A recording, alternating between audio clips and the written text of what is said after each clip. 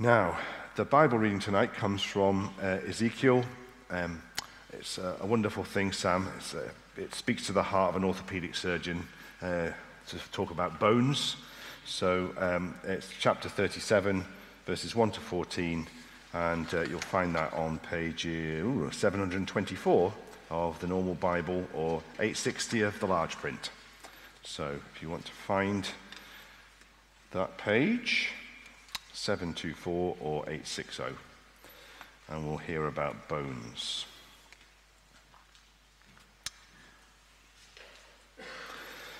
The hand of the Lord was upon me, and he brought me out in the spirit of the Lord and set me down in the middle of the valley. It was full of bones, and he led me around among them, and behold, there were very many on the surface of the valley. And behold, they were very dry. And he said to me, Son of man, can these bones live? And I answered, O Lord God, you know. Then he said to me, Prophesy over these bones and say to them, O dry bones, hear the word of the Lord. Thus says the Lord God to these bones, Behold, I will cause breath to enter you, and you shall live. And I will lay sinews upon you, and will cause flesh to come upon you, and cover you with skin, and put breath in you, and you shall live, and you shall know that I am the Lord. So I prophesied as I was commanded, and as I prophesied, there was a sound, and behold, a rattling, and the bones came together, bone to its bone. And I looked, and behold, there were sinews on them, and flesh had come upon them, and skin had covered them. But there was no breath in them. Then he said to me, Prophesy to the breath, prophesy, Son of man, and say to the breath, Thus says the Lord God, Come from the four winds, O breath, and breathe on these slain that they may live. So I prophesied as he commanded me, and the breath came into them, and they lived and stood on their feet, an exceedingly great army. Then he said to me, Son of man, these bones are the whole house of Israel. Behold, they say, Our bones are dried up, and our hope is lost. We are indeed cut off. Therefore prophesy and say to them, Thus says the Lord God, Behold, I will open your graves and raise you from your graves, O my people. And I will bring you into the land of Israel, and you shall know that I am the Lord when I open your graves and raise you from your graves, O my people. And I will put my spirit within you, and you shall live, and I will place you in your own land. Then you shall know that I am the Lord. I have spoken, and I will do it, declares the Lord. Please do take a seat and turn back to Ezekiel 37 with me. Let me add my welcome to Simon's. My name is Sam, if we haven't had the chance to meet yet already. There's a chance that we haven't, because believe it or not, it is actually summer, and that means that some people are away, some people are visiting us only briefly. And we've actually had a lot of folks kind of come and go from Trinity over the years, but if you were here with us all the way back in those deep, dark days of COVID, you'll probably remember our sermon series in the book of Revelation. That's a book many of us can feel confused or intimidated by. But you'll remember how we learned that, in reality, that great final book of the Bible is kind of like an art gallery. It's a collection of striking, memorable images, all expressing one very simple message. One truth that has been of great comfort to the church down through the years. In the end, Jesus wins. So you have this spectacular, bizarre, at times frightening imagery that so often perplexes us, but it's actually just conveying that one very simple, very comforting truth. Because we might, I guess, understand in theory that Jesus will one day crush Satan once and for all, that one day he will set the world right. sometimes that just kind of rattles around in our heads and it doesn't always actually take root in our hearts. But if we maybe read an image of Christ on a white horse riding out to fight a massive seven-headed dragon, then we really start to feel it. It kind of sinks in a new way. So as confusing or as intimidating as the imagery can be, it's a very striking way that God has chosen to plant the truth of his promises deep in our hearts and our minds. He uses it to engage our intellects, our emotions, and our imaginations all at once. And Revelation's not the only book of the Bible to use seemingly bizarre imagery to express the core truths and promises of the gospel. In fact, much of the imagery in Revelation is not original to Revelation. It's drawing on and kind of remixing the prophetic literature of the Old Testament, and in particular, the writings of the prophet Ezekiel. And chances are, confused and intimidated might be exactly what we feel when we open up a book like Ezekiel and try to read it as 21st century Christians. It's full of fiery pronouncements of judgment. There's these creatures that kind of look like enormous wheels inside wheels, and they're all made of eyes, and they're spinning around, and they're on fire as well. Ezekiel eats a scroll at one point, and there's some accusations against God's people, the language of which might rattle our more comfortable middle-class sensibilities. But we don't have to feel intimidated. This is still God's word, and these books of prophecy were written to reveal the will of God to his people, to reveal it, not to obscure it, not to confuse them. And what I want to do this evening is just to simply take one of the more well-known, maybe one of the more accessible visions in the book of Ezekiel, and highlight the ways in which it serves as a perfect picture for what Christ has accomplished for us through his death on the cross. But before we dive into this passage, let's pause and get our bearings for a second. I don't know what sort of image your mind conjures up when you hear the word prophet. I tend to think of some sort of mystical, old, wizened crow sitting up on a mountain somewhere. He's staring into a crystal ball or the entrails of a dead chicken. He's trying to discern something about the future. Well, thankfully, the biblical prophets are actually a lot more straightforward than that. These were ordinary guys, chosen by God to convey extraordinary messages. In many ways, they were actually just there to remind God's people of things that they already knew. And they were most active at a time when God's kingdom was splintering. God's people had split into a northern and a southern kingdom, Israel and Judah. They had rejected the covenant that God had made with them in the days of the Exodus, as we've been thinking about over the past few weeks. And they were just barreling towards destruction and judgment and exile. If you think our nation's a bit of a mess, go read 1st and 2nd Kings, where a lot of that is detailed.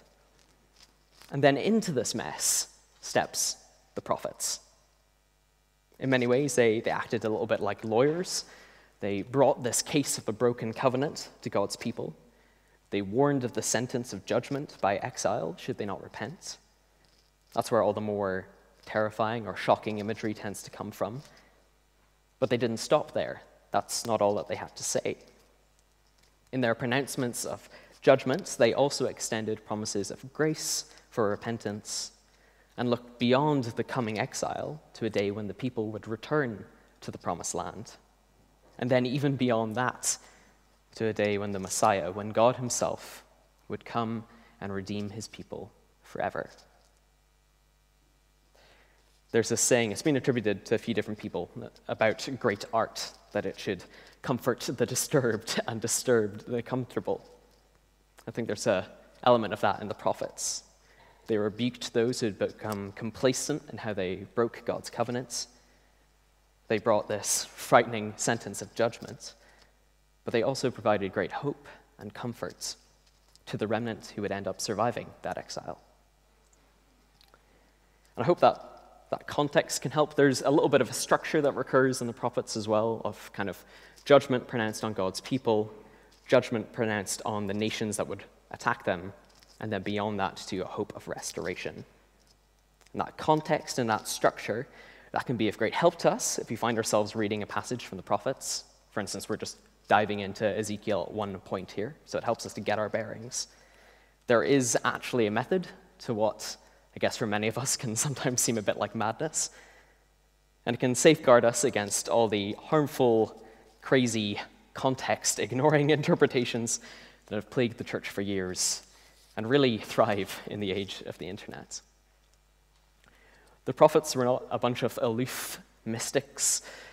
Really, they were just preachers of God's word. They preached the warnings of judgments and the promises of blessing that the covenant contained to remind a forgetful and wayward people of who they were. And like many great preachers down through the ages, they knew how to use imagery and illustration to really drive that point home. And God gave them these great visions full of this great imagery to be able to communicate that to their people. And one such vision is exactly what we find here in Ezekiel 37. Who was Ezekiel? Well, he was living in exile in Babylon around the time that Jerusalem fell in a great act of judgment from God. He kind of sits on either side of that. That happens partway through the book. He was actually training to be a priest, but now he's a priest without a temple. He's trying to minister to people who had been complacent while their capital city stood and were now utterly despondent after it had fallen. Like the rest of the prophets, he was just an ordinary person, given the words to say by God in order to convey the truth that his people needed to hear. And this passage then comes as that arc of the book is starting to bend up towards hope. It points directly to the restoration of God's people as a nation under the old covenant, but it also glimpses beyond that. There's hints here of what Christ would accomplish for all of his people in the time of the new covenant. It's a beautiful source of hope for the believer. I think in so many ways, a perfect little visual metaphor for what Christ has done for us. We're going to look at the three ways that it shows us that. First, we're going to see that dead means dead. Second, that redemption means resurrection. And finally, that life means life. So let's start with verses 1 to 3. Dead means dead. Now, please don't mishear me when I say the words dead means dead. That's not some atheistic declaration that once you're dead, and there's nothing more after that. Don't worry, I very much believe in the gospel's promise of resurrection hope. But the reason I say dead means dead is that I think it's really easy to forget just how dire our spiritual situation is without God. When we read in the New Testament that we were dead in our trespasses, it really means dead. It's very easy, especially if we've been Christians for a long time, to kind of like register that on an intellectual level, but to forget what that really means. We hear it, we go like, yeah, sure, copy that, and then we move on, maybe to something that sounds more uplifting, without pausing to grasp the severity of that statement. Because death isn't trivial, is it? It's not something that can be swept under the carpet, not something that can be ignored or glossed over. It's a painful and horrifying reality in this fallen world. And Ezekiel finds himself face to face with that reality in this vision. So the Spirit of God, in verse 1, lifts him up and comes and sets him down in this valley full of bones. God leads him through the valley to survey it in verse 2, and he sees that there are very many bones on the surface of the valley, and that they are very dry. And there's a lot to unpack here in what might seem like a simple observation.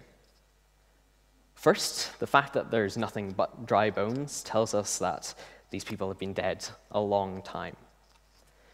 Carrion birds and exposure to the elements have done away with the rest of the remains, and these parched husks of calcium are all that's left.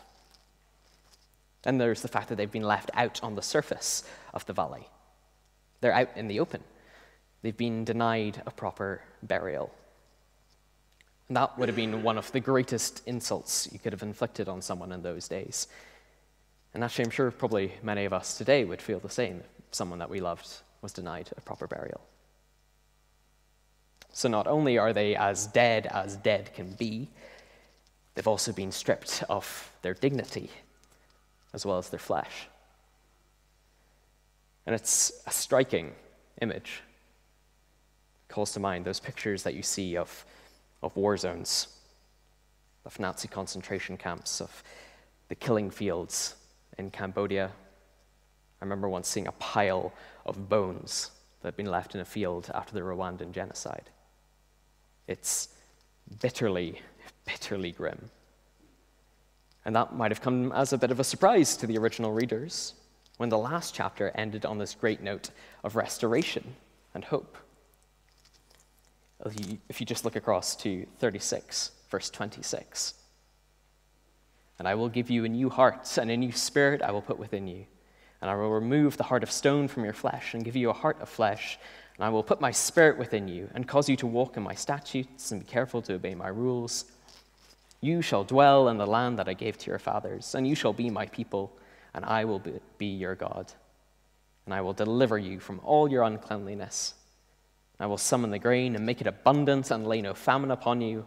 I will make the fruit of the tree and the increase of the field abundant, so that you may never again suffer the disgrace of famine among the nations. So we've gone from all of that to a valley full of dry bones. Ezekiel now finds himself staring out across the bleakest of all possible landscapes. What is God trying to tell him here? Well, if you look down to verse 11, you'll see that in the depths of their despair, the exiled people of God were crying out, "Our bones are dried up. Our hope is lost. We are indeed cut off." It's a harrowing thing to hear, but there is a sense in which they've started to grasp the reality of their situation. To rebel against God is to reject the author of life. It's to give ourselves over to chaos, to destruction. In the face of God's just wrath, we are undone. We cannot stand. Left to our own devices, our hope is lost. And we find ourselves with a one-way ticket to the valley of dry bones. And if you're not a Christian here tonight, I don't say any of this to just spout doom and gloom for the sake of it. I want to point you to the only hope in life that matters. Because unless you accept Christ into your heart, this valley is where you will reside. And for those of us who are Christians, may we never forget that there but for the grace of God go we. May we never grow complacent or apathetic about what Christ has accomplished for us when he took our place in that valley. Because we weren't just rebellious in our trespasses, we weren't just stubborn, we weren't just lost or wayward in our trespasses against God. We were dead. But God does not ignore his people's despairing cry. You might have noticed in this passage he's referred to as the Lord, all caps. And if you've been with us through Exodus, that might start ringing a bell. That means that in the original Hebrew, it would have been written as his covenant name, Yahweh. I am who I am. It's the name by which he revealed himself to his people when he brought them up out of Egypt. And that would stand to remind them forever of his steadfast and unwavering love. And in their rebellion, his people might have forgotten such love and such faithfulness, but he hasn't. It's who he is. So in verse 3, Yahweh asks his prophet, "Son of man, can these bones live?" Son of man, can these bones live?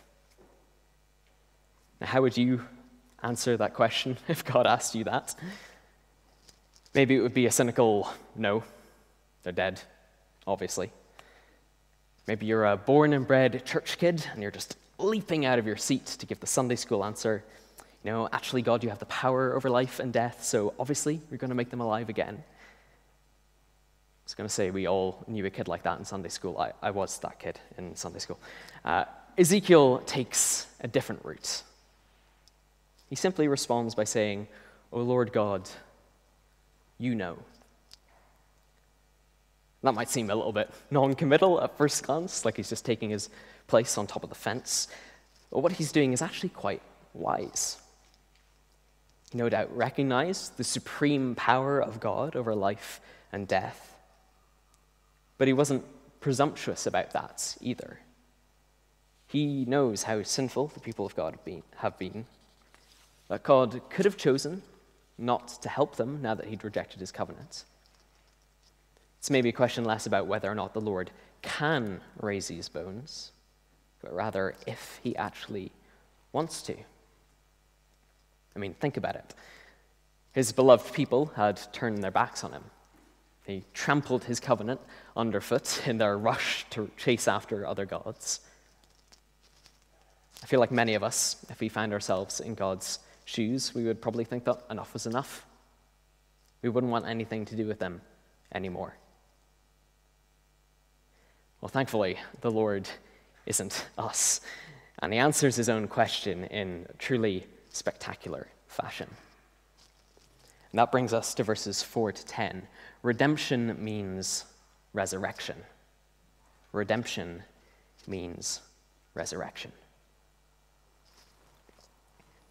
So if I were to give you a paintbrush and a canvas and ask you to paint a picture of what happened to you when you became a Christian, what would you put there? Well, you couldn't go wrong with painting a scene similar to what we see in these verses. Having handed over the fate of the dry bones to the wisdom and the sovereignty of God, Ezekiel is then told what to say in verses 4 to 6. Then God said to me, "Prophesy over these bones, and say to them, O dry bones, hear the word of the Lord. Thus says the Lord God to these bones, Behold, I will cause breath to enter you, and you shall live. And I will lay sinews upon you, and will cause flesh to come upon you, and cover you with skin, and put breath in you. And you shall live, and you shall know that I am the Lord."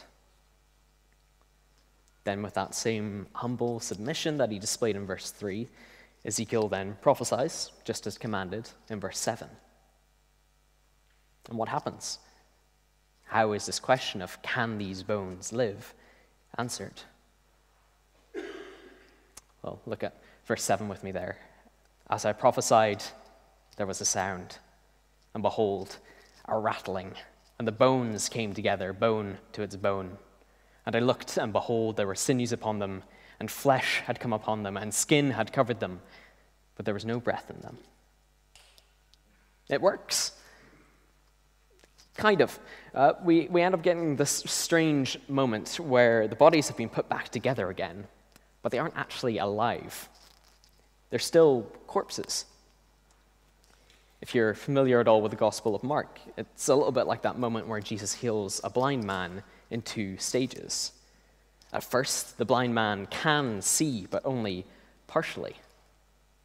He says that the people that he does see kind of look like trees walking around in the blur. Jesus restores his sight in 2 stages, making it kind of specific points. And here again, we have only the first stage of restoration. We have the bones set back in place, bound by sinew and flesh, coated in skin, but there's no breath in their lungs. So then there's this second stage in verses 9 to 10. And he said to me, "Prophesy to the breath. Prophesy, Son of Man, and say to the breath, Thus says the Lord God. Come from the 4 winds, O breath, and breathe on these slain that they may live." So I prophesied as he commanded me, and the breath came into them, and they lived and stood on their feet, an exceedingly great army. It's also a little bit like the creation of Adam back in the book of Genesis. First, he's formed of the dust of the earth, and then filled with the breath of God. Every spark and speck of life in his body came from God, was fashioned by his hand, was breathed from his lungs.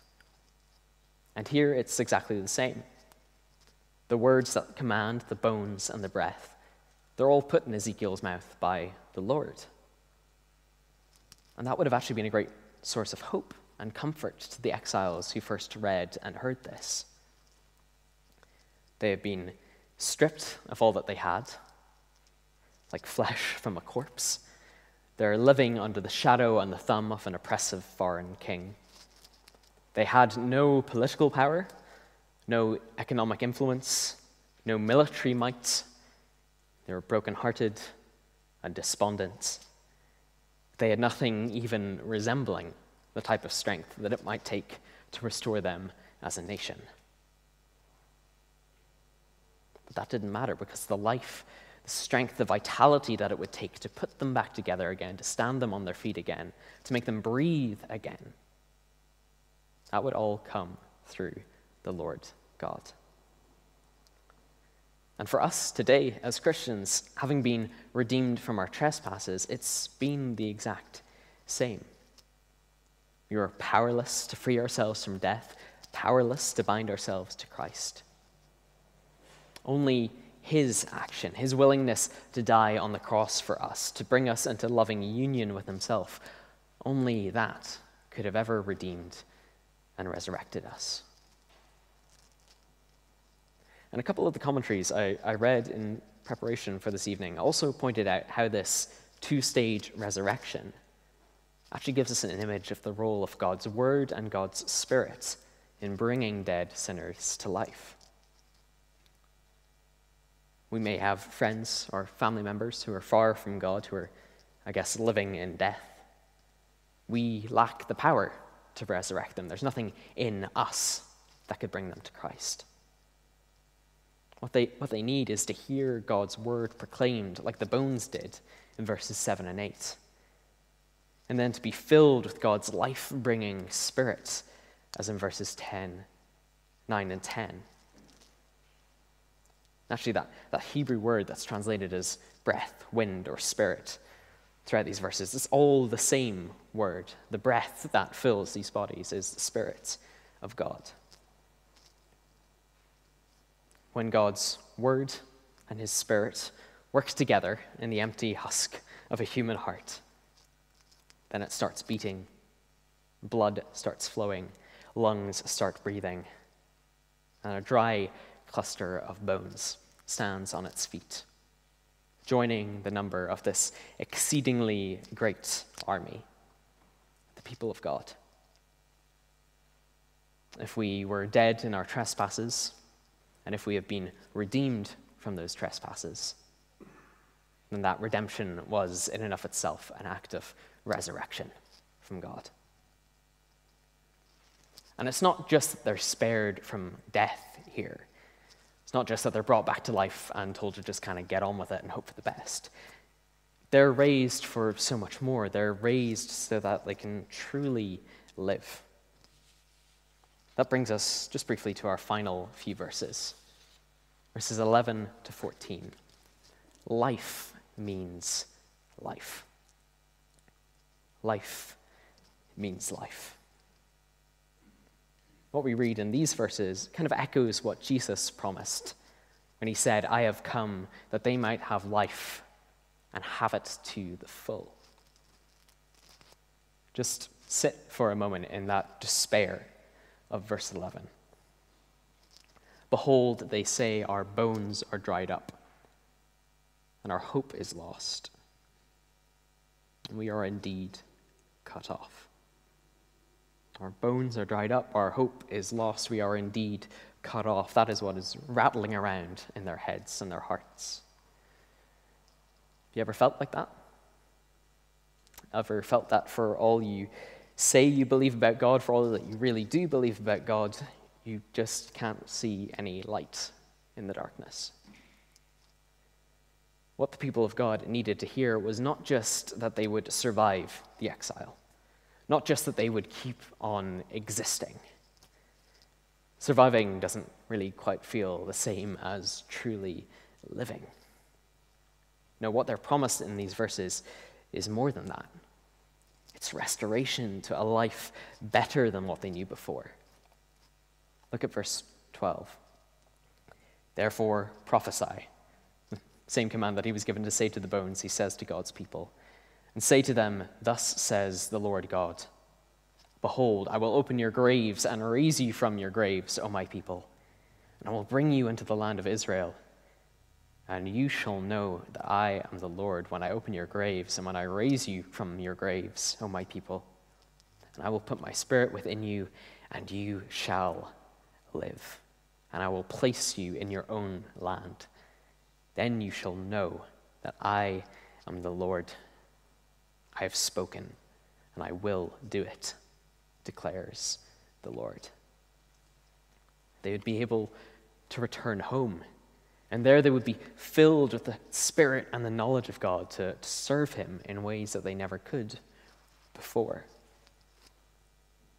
And here's where those echoes of the gospel really start to get loud. The cross of Christ is such a prominent moment. It kind of echoes forward into the New Testament and backwards again into the Old. Obviously, the direct, immediate context is a message to the exiles about their return to the promised land. It says that pretty explicitly in these verses. But we know from when we read the Gospels that the returned people of God didn't quite look like how they're described in these verses, maybe. There was still rife disobedience, corruption in the religious leadership, despair at being under another nation's thumb. But that doesn't mean that this promise didn't come true. We also know that all the promises and prophecies of the Old Testament find their yes and amen in Jesus Christ. Because it was only when Jesus came to walk the streets of that promised land, only when he took death upon himself, only then was the power to raise dry bones to life made manifest on the cross at Calvary and at the empty tomb.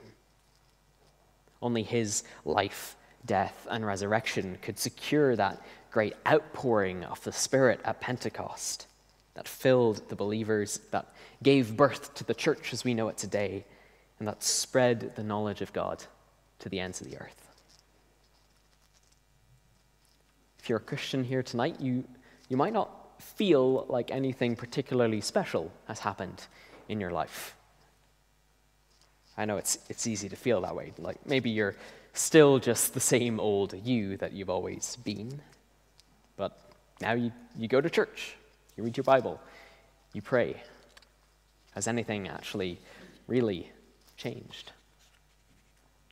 Well, know with confidence that what Christ has accomplished in your heart is every bit as spectacular and wonderful and awe-inspiring and earth-shattering as what Ezekiel saw in this vision.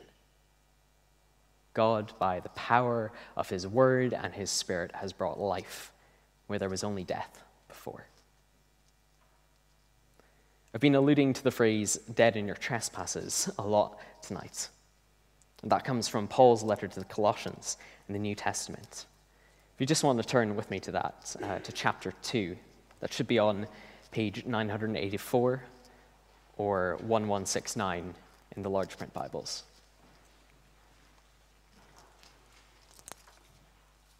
Colossians chapter 2. I'll read verses 13 and 14. And you, who were dead in your trespasses and in the uncircumcision of your flesh, God made alive together with him, having forgiven us all our trespasses, by canceling the record of debt that stood against us with its legal demands. This he set aside, nailing it to the cross. In Christ you have been raised from a pile of dry bones to a living, breathing, Spirit-filled believer. And so if, like me, you maybe often get that in your head but struggle to really just feel it in your heart, then turn to Ezekiel 37 and let the prophet show it to you in a fresh light. And don't let the fact that it's, prophecy put you off. Don't feel like you need to be intimidated by its strange or striking nature. Don't feel like that's somehow beyond your ability to understand or comprehend. Again, these are words written for God's people. And the prophets are full of promises like this that ring true in Christ and really help us visualize the reality of the gospel in our lives. It's the word of God. And by his Spirit, he will open up our eyes to behold the beauty in the gospel of dry bones. Amen.